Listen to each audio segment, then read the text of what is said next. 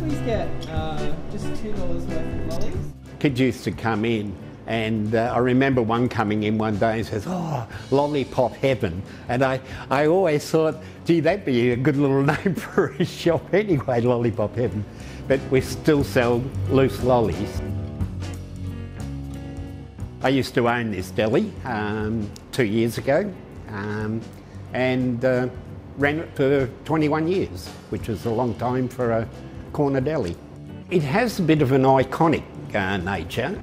If you look along the top up here, you'll see a lot of old-fashioned items. Started to put a few things up there, and all of a sudden people were going through their shed looking for old things and bringing them into me. So they stay with the shop now. I don't own them. It's become more or less a little museum. I guess because delis started to vanish. This building was photographed at one stage. A chap come in and told me he was doing a catalogue for filmmakers, advertisers and so on, filming iconic type locations.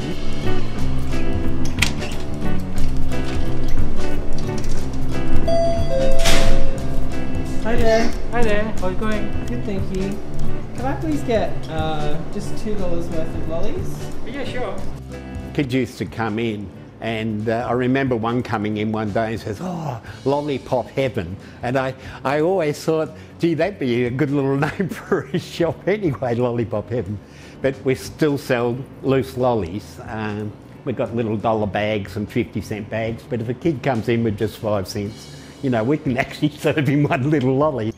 I think people still go to delis. It's quick and easy. Definitely, I would say if there was more of these stores around, I think it would be better in cases of the pandemic, for sure. You could go into the store, you may go in and there's no one else in the store, only the person to serve you.